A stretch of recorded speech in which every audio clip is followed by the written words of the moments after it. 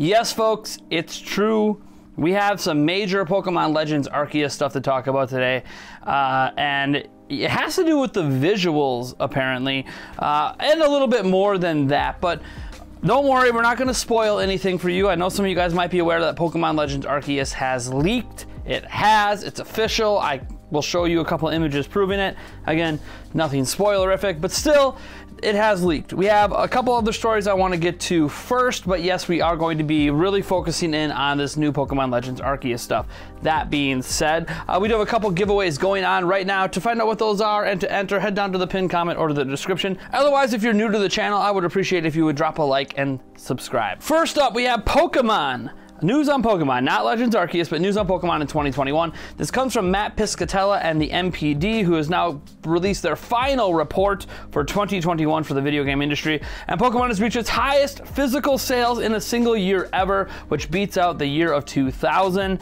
And when we talk physical sales, we're talking about just total Pokemon games sold physically. So that includes Pokemon Brilliant Diamond Shining Pearl, new Pokemon Snap, and trailing sales of Pokemon Sword and Shield. Those combined have led to the highest number of units and dollar sales in Pokemon history in terms of physical. Obviously, this doesn't include digital. So yeah, last year was a really big year for Pokemon. Obviously, this year is going to be a pretty big year as well.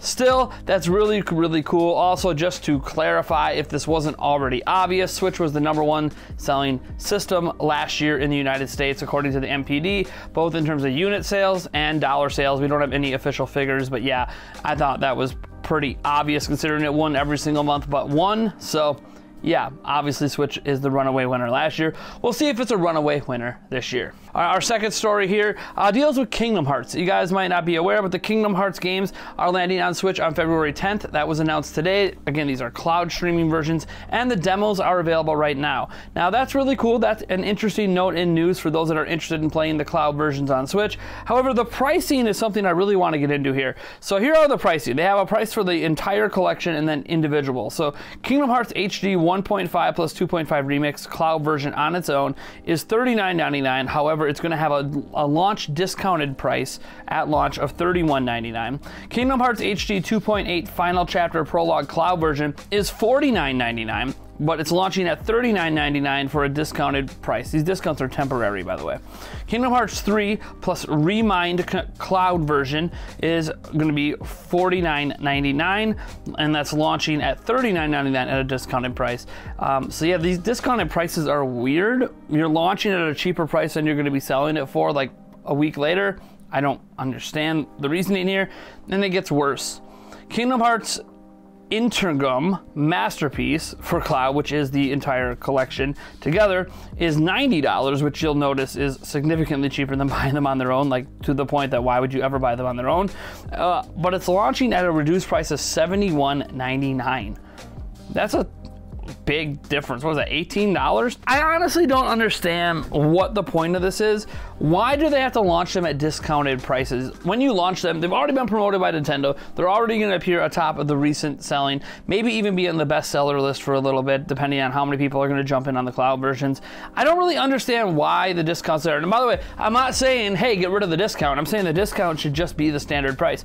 It should just be, what, $71.99 for the entire collection. It should just be, you know, $39.99 to get Kingdom Hearts HD 2.8. Kingdom Hearts 3 should just be $39.99. 1.5 with 2.5 should just be $31.99, if not $29.99, or cheaper. These games are available much cheaper on other platforms. So I don't understand what they're doing here by basically saying at launch we're going to give you a discount, but you buy after launch, yeah, screw you, we're charging you more. This is just baffling. I understand the idea is to encourage people to jump in at launch, but if you really want to encourage people to jump in at launch, sell each of these for 20 bucks. For 20 bucks each, people would probably be willing to give the cloud version a legit try.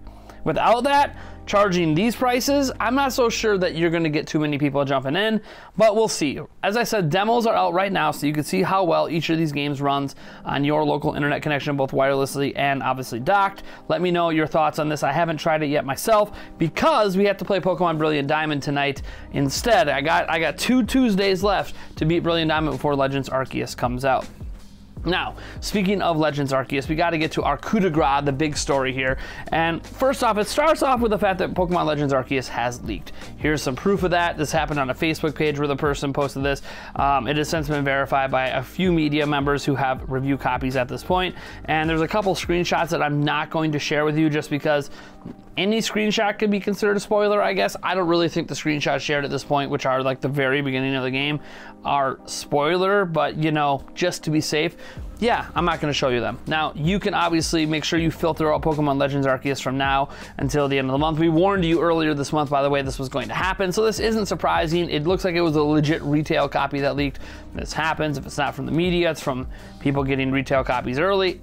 I don't know, there's serial numbers involved. Nintendo might be able to hunt this person down, hunt the retailer down, and maybe shut it down or do something about it, but this is just one of what's likely going to be dozens and dozens of leaks. The ROM files will be online, I'm sure, shortly, if they're not already.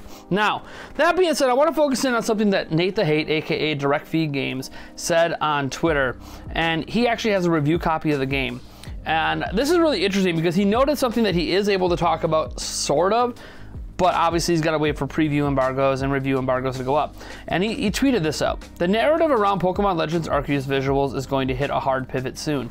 Now, to clarify, the narrative around the visuals is that the game doesn't look very good. So to hit a hard pivot would suggest that maybe the game is better looking than you think. And for it to be a hard pivot, significantly better looking, interesting. But he goes on to say, I'm looking forward to it. And then he does like a little, you know, summation quote of the internet. Why didn't Nintendo let so-and-so assist and help on the game? Well, about that. And then somebody literally says, let me guess, Monolith Soft, and he directly responds and says, yeah, they helped on the game. So that could mean other teams obviously helped on the game as well. It doesn't have to just be Monolith Soft, because he says Monolith Soft played a small role as he replied to somebody else. But I think if Monolith Soft is the big thing here, and even if, let's say, Nintendo's Mario team or Zelda team or something helped out with this game, it doesn't matter to me what teams helped. It's actually just going to make the narrative worse. Now, unless Pokemon Legends Arceus, when we booted up, looks significantly better than all of the footage we have seen, which it very well might, but if it doesn't look significantly better, if it looks exactly the same as it's being represented to us, I'm not so sure the debate, the narrative around the visuals is going to take a hard turn. Now, he's suggesting it will, but I don't understand like how you could say that. Even if Monolith Soft helped on it, even if, say, the Breath of the Wild team helped out on this game, let's presume in the best case scenario that's what happened.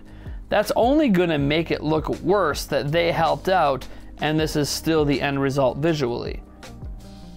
Now, I want to be clear here. I'm not so sure why a lot of people get excited about Monolith Soft helping out when it comes to visuals.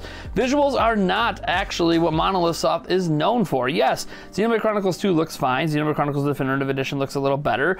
But, I mean, it's not like they're visual feast. They've had performance issues. They've had issues with resolution. But they have a lot of experience making open world style games, hence why their experience was invaluable for Breath of the Wild. But they had nothing to do with the visuals in Breath of the Wild. The visuals were handled by the Zelda team. So Monolith Soft helping out with this game probably wouldn't impact the visuals anyways. Now, if the Zelda team or somebody else did, you could argue that, but honestly, I'm not so sure he's right. Now, he's claiming, as someone with direct knowledge playing the game, is going to say that narrative's going to flip, but we'll see.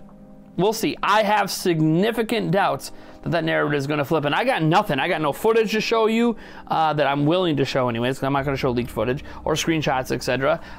When the previews and reviews drop, maybe the narrative will start flipping then.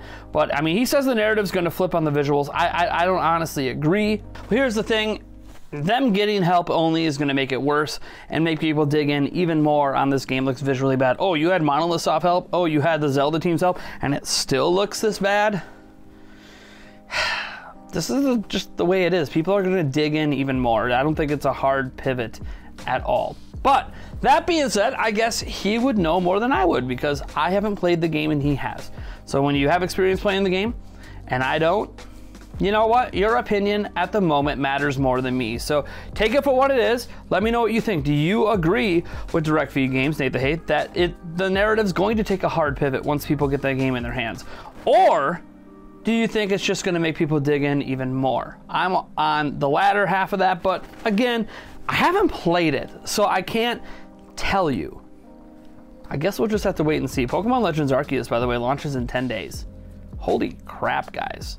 We're almost to the end of January. Damn. All right, folks. I'm Nintendo Rebel Jazz from Nintendo Prime. I want to thank you for tuning in, and I'll catch you in the next video.